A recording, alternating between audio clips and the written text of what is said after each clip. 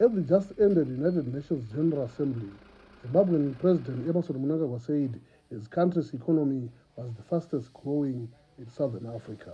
We are recording unprecedented development and economic success milestones.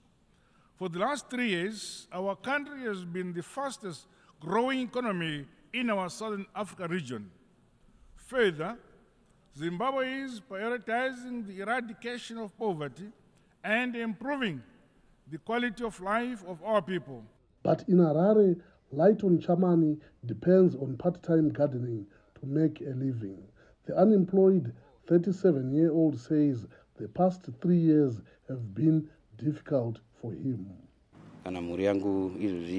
I make so little money that I'm failing to send my children to school.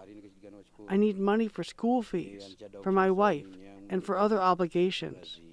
I hope I get sponsorship so I can start music and uplift lives of other Zimbabweans. Former Finance Minister Tendai Biti, a leader of the main opposition party, disagrees with President Mnangagwa's assessment of the economy. He says the president is seriously ill-informed and misinformed, as 79% of the population is living in extreme poverty. Over a third have to rely on food assistance from the WFP and other UN agencies. More than 90% of the population is in formal employment. Everywhere where you go, there's decay in infrastructure, decay in the mindset. So there's a lot of propaganda, there's a lot of misinformation. This is a limping economy. Prosper Chitambara is a senior economist with the Labour and Economic Development Research Institute of Zimbabwe. He says Zimbabwe's economy took a nosedive in 2019 and 2020 due to Cyclone Idai and drought.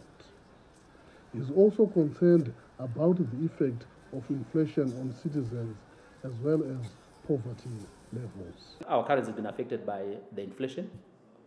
We've seen a depreciation of the currency. So the value obviously has been decimated by inflation. Chitambara adds that Zimbabwe needs to increase production and stabilize its currency so it can think of sustained growth and reaching an upper middle income economy, which President Mnangagwa wants to achieve by 2030.